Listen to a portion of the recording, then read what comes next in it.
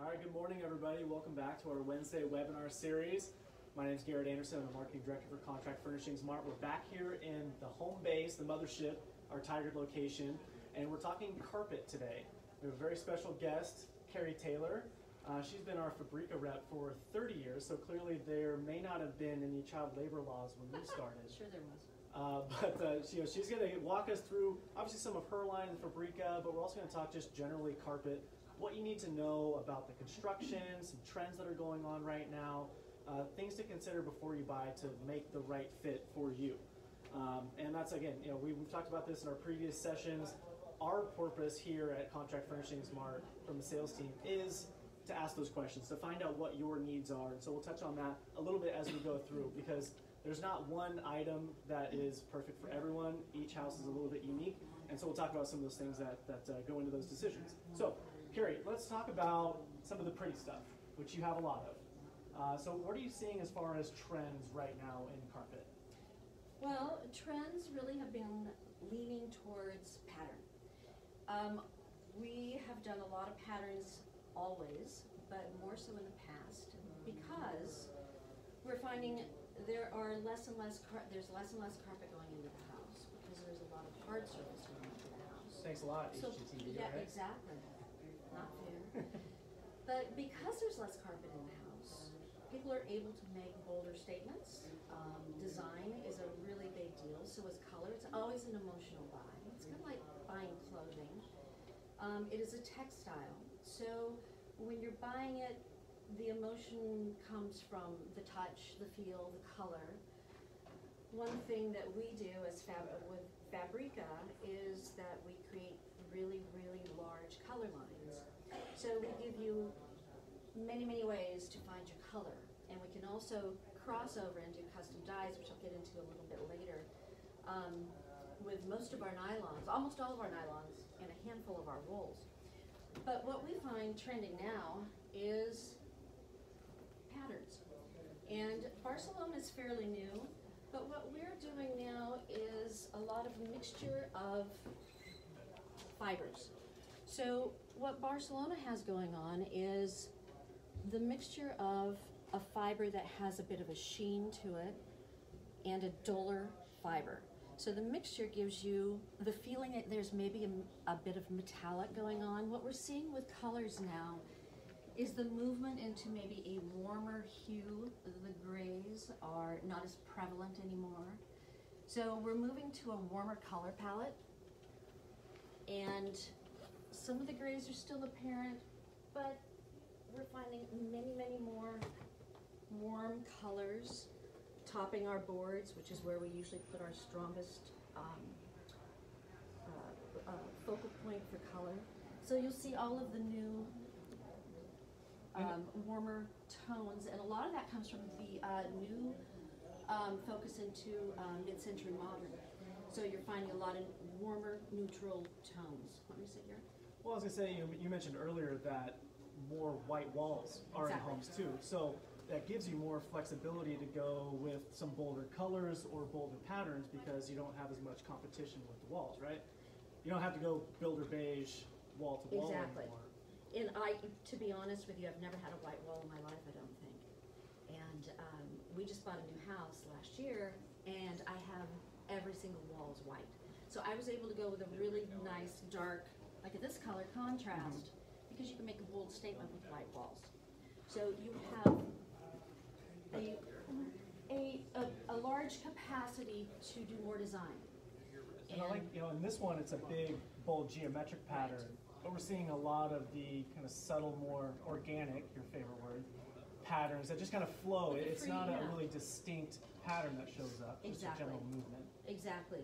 Maybe into maybe a little more of a botanical feel, some botanical colors. There's a lot of green hues coming out, but again, resting up here with these warmer hues. And the texture has a lot to do with it as well. When you are playing with color and design, texture is a big deal. So you can create design with a very low amount of texture. We can do what we call a pattern, but it's so random and so subtle that it becomes just a texture on your floor. So And this a is lot of those something- patterns can be accomplished with buried loops, Pulled right? down loops. Yeah, so it's a combination of some loop fibers and some cut tip ends. So it kind of gives not only a texture but some durability, depth, and still a soft feel with the cutting. Exactly. And this is very transitional. So this isn't something that's going to put you into a modern look or a traditional look. This can go with quite a few different design modes because it's so transitional. And it really becomes a texture. Well, and a lot of these also are minimizing footprints, right? A big concern, especially as fibers go softer, they're not that 1980-something tank that was made of carpet that didn't move, it was just so rough. Exactly. Fibers are generally softer now because that's what people are looking for. They're shopping with their hands, They are. but it's living under their feet. They are. And we'll get into fibers in a few minutes, but there is a difference between soft and how fibers perform. So, but the main thing is it's an emotional buy. When you go out and buy, it's the same thing as when you're going to go and buy a sweater. If you like the color and you like the way it feels, that is going to appeal to you much stronger than it's that textile feel. So the softness is a big deal, but also it really is the color. And Fabrica has very, very large color lines. I spoke a minute earlier about custom dyeing. We also have the capacity to custom dye. So if you walk in and you see a color here, but you want it in Bangladesh maybe, custom dyeing is no problem. It takes about an extra 2 weeks, but it's really easy for us to do. Yeah, very cool option if somebody's very particular about it. Generally, though, when I look at carpet, if you find a style that meets your budget, your style preferences, usually there's going to be enough colors on the back. You're going to find something that works. And we sample all these. So generally, I look at just kind of the style first before shopping for color. Right. Find your style, find your feel, find your texture, and then we can usually work that color for you. And again, it's important to remember that these are textiles that we're walking and living on, right? Exactly. So we just need to have appropriate expectations for what these are going to do. And that expectation level is a huge factor. So Gary and I were talking yesterday. If you've got a house full of 3 kids and you've got 2 dogs and a cat, your expectations are going to be a little bit different than somebody that there's just 2 people in the household.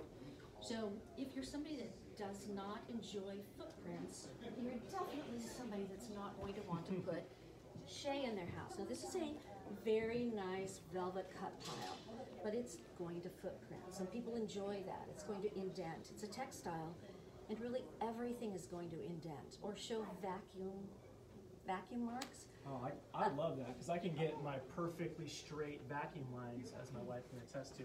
They look fantastic. Compulsive? A little bit, yeah. Okay. Yeah. So, and I don't mind that either. It certainly doesn't bother me to see footprints, but some people absolutely don't want any footprints. That's when you're much better. Expectation levels, again, going with a pattern. These pulled down loops really help hide the footprints. Even more so are styles like this.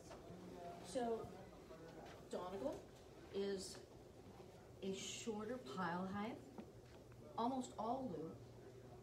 So this really isn't going to show footprints. And it's going to be very, very durable. Also, brand new silk weave. So it's almost, in fact it is all loop, but it's also got a pattern going on as well. And it's got a barber pole yarn system. A little tonal. So the multicolor is going to help as well with footprints, traffic, and soil. Right. So really understanding what you want your carpet to look like on a daily basis, and your expectations, how your household lives will really steer you in the right way. How to pick out a carpet. So yeah, a lot of different directions you can go, Right. but keep in mind that people have carpet. There's a function, there's a reason to have carpet for that soft comfort feel. When you get hard surface throughout the house, it's surprising how much of an echo it can create when you don't have these things to soften it up. it's colder, it's harsher, so especially if you have a family, Right. you know, incorporating these, I know it's less of the total footprint in the home now, but again, when you have less of it, you can do more with it. Right. Right. You can Okay. be a little more creative. And So let's talk about the fibers a little bit. Just Let's do quickly it. Let's do discuss it. it, because that plays a huge role in, you know, how much you can pay for these, Right. and also how they're going to perform. right.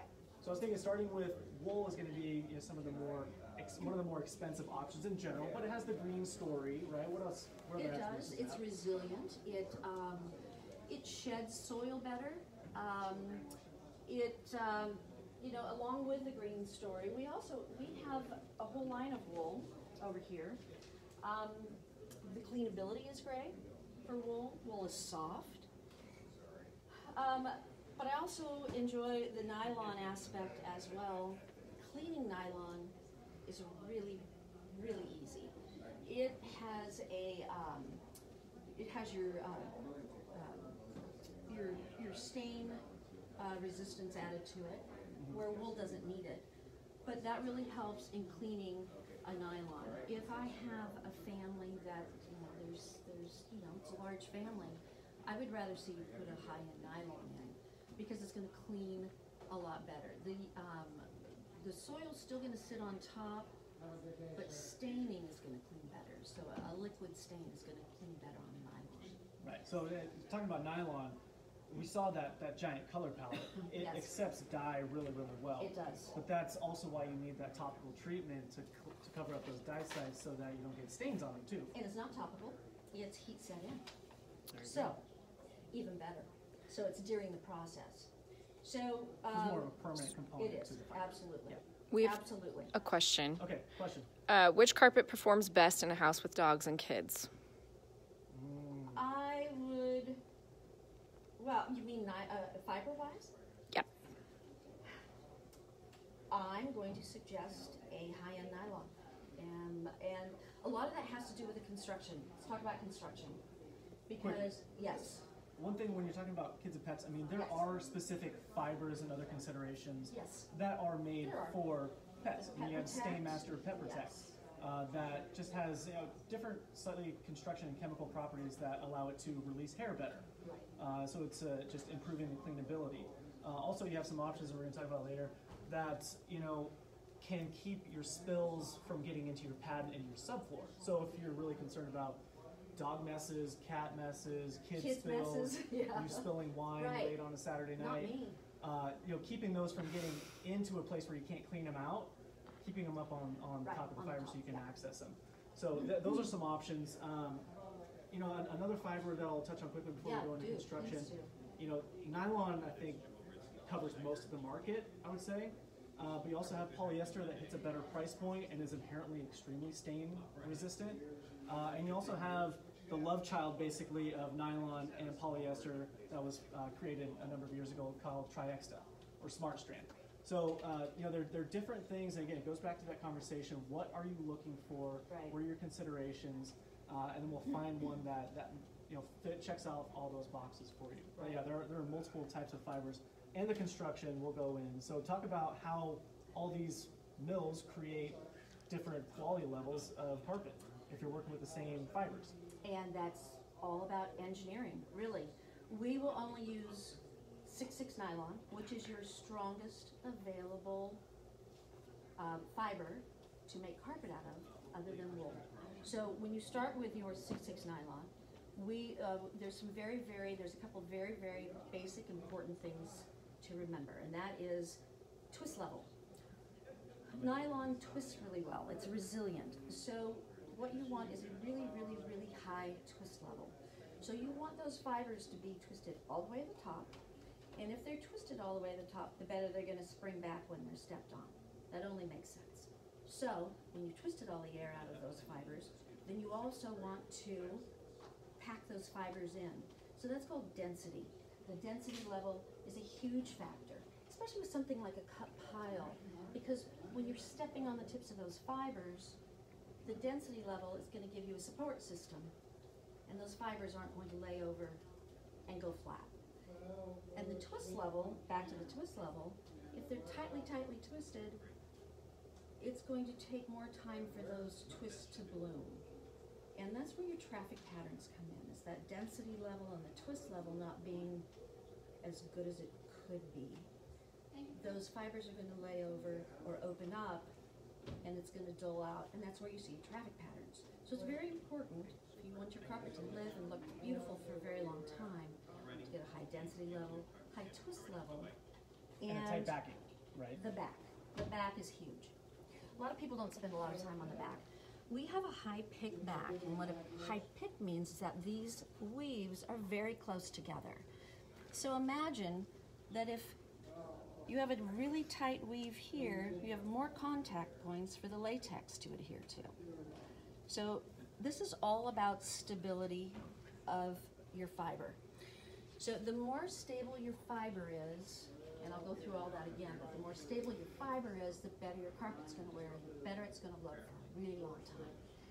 So stability comes with your twist level, stability comes with the density level, stability comes with your backing, because you do not want your fibers to move. The less they move, the better off you are. So, And finally, I was going to jump into padding. Yes. Because that's going to be probably the fourth component that keeps your carpet fibers stable. It is. I think I hear more and more people talk about, well, I'm going to upgrade my pad and get maybe or save a little bit on the carpet, because it actually does play a role in kind of helping the performance of that carpet. It does. So there are a few, and generally there are certain requirements. You want it to be a certain thickness and a certain density, right? Well, it's not only that, but you certainly don't want it. The opposite is you don't want it to be below the expectations of mills. It'll actually even void your warranty. So I was telling Garrett yesterday as we were talking that I remember my mom when I was 9 or 10 years old. We bought our shag carpet that was green, and I remember Mom saying she wanted a really, really, really soft pad underneath, and it was probably a 2 or 3 pound pad. She wanted that cushy feel, but that's really the worst thing that you can do. When I was talking about stability, one of the best ways to get the stability of your carpet is your pad underneath. So what you do want is you want a solid, very dense pad.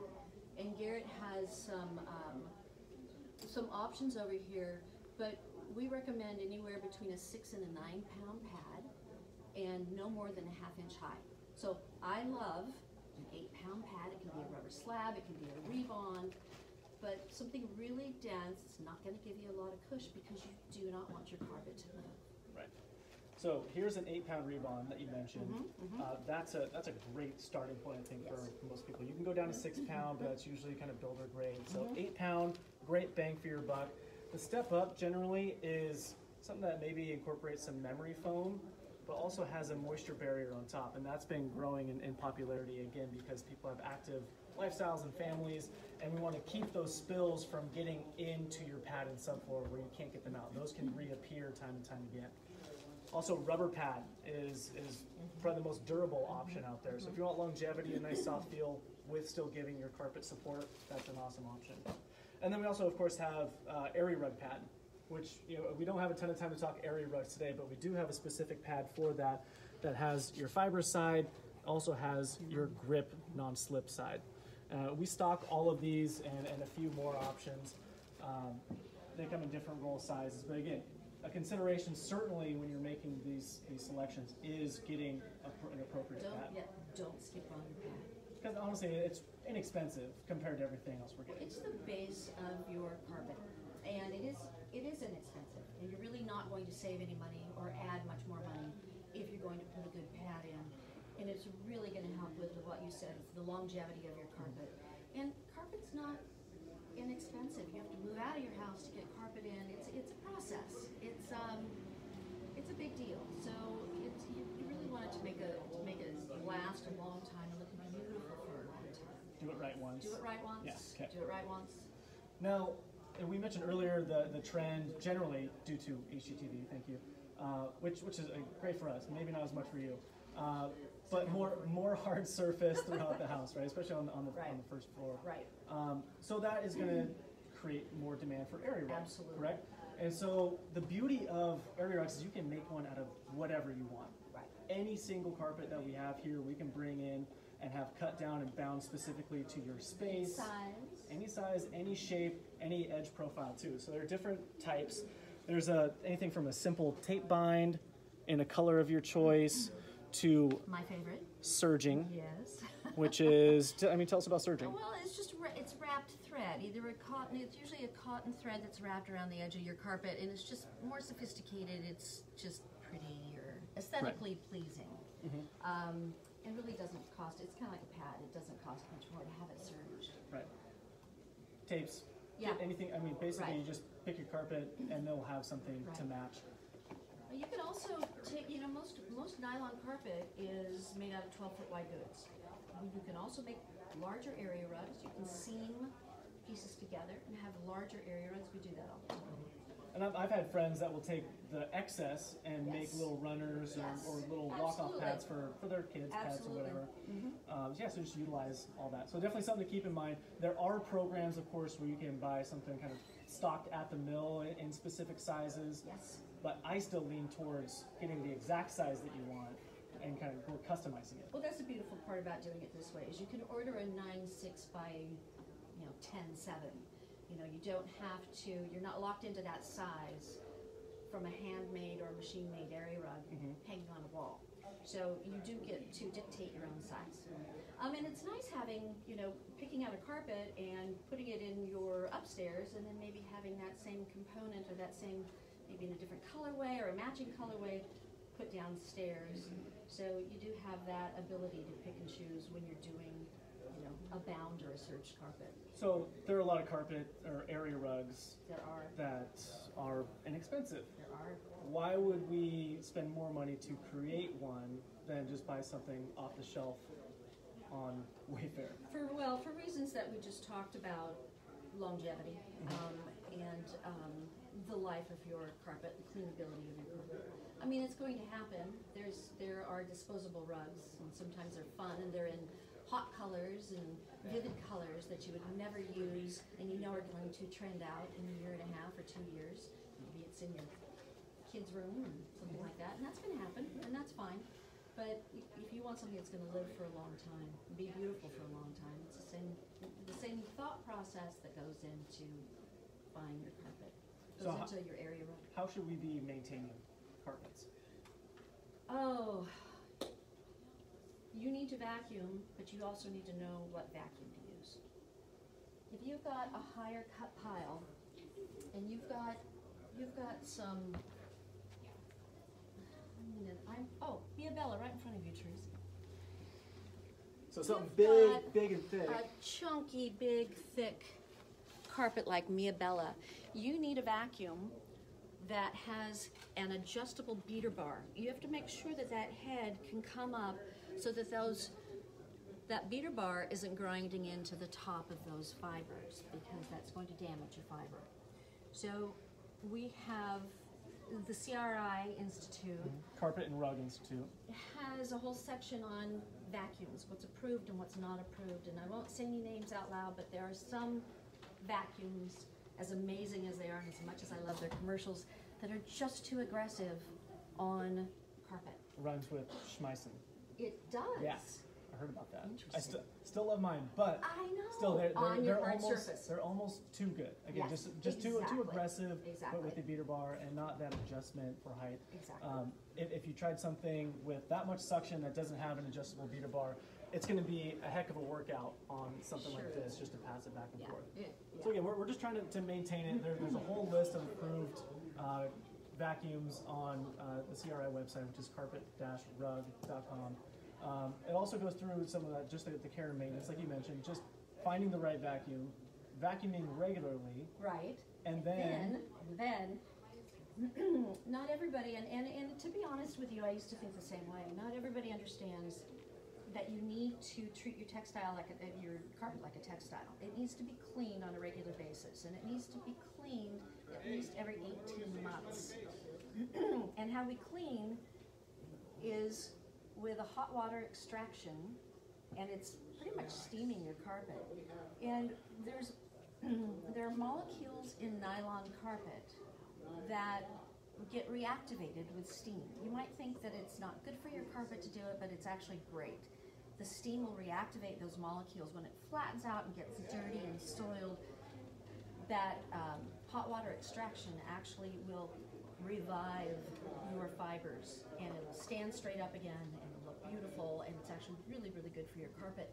But you must do that even for warranty issues, which we don't use much anymore because they're usually not an issue. But you've got to take care of your carpet. Yeah, it's just proper maintenance, a professional steam cleaning is really all you need. Something truck mounted that has the proper suction to get all the excess water out, also has the appropriate water temperature to clean it properly.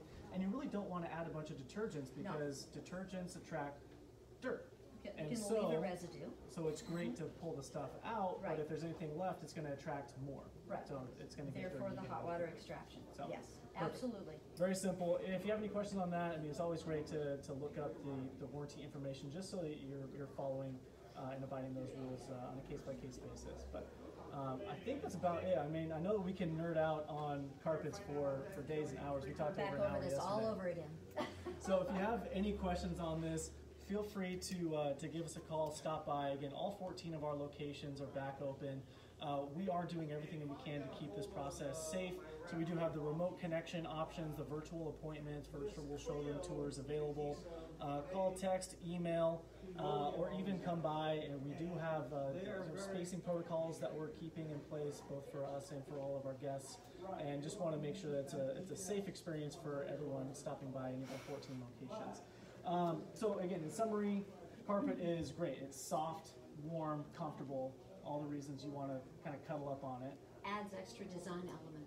That's true, and especially with those area sure rugs. Does. Adding something with a pattern or being more creative with that to make a statement is really, really cool. Again, what's hot is those patterns, those textures, getting into warmer hues and just opening the color palette. Right. We actually call it the fifth wall. I mean, it's kind of like art. Right. So, I mean, when you're looking at something like this or this, it really looks like art. It's really beautiful. So next week, same time, same place, we're going to be talking about hardwood flooring. We also have a CEU on hardwoods next Tuesday, so keep that in mind. Check out our events page for that, cfmfloors.com/events. And I think that's it for today. So thanks for tuning in. Thank you, Cary, for joining us. You betcha. And we'll see you next time. Stay well.